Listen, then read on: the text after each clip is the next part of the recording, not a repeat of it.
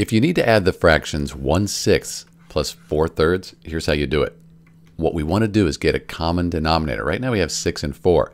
But if these are the same, then we just add the numerators together, bring the denominator across, and we're done. So let's do this. 4 times 3, that would be 12, and 6 times 2, that would be 12. So we'd have 12 in our denominators here. We'd be in good shape. But we can't just multiply the denominator by a number. We need to multiply the numerator by the number as well.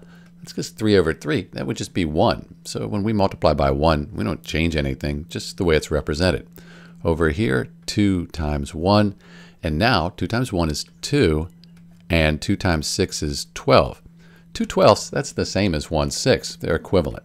Over here, 3 times 3 is 9, and 4 times 3 is 12. And 9/12, that's the same as 3/4. They're equivalent fractions.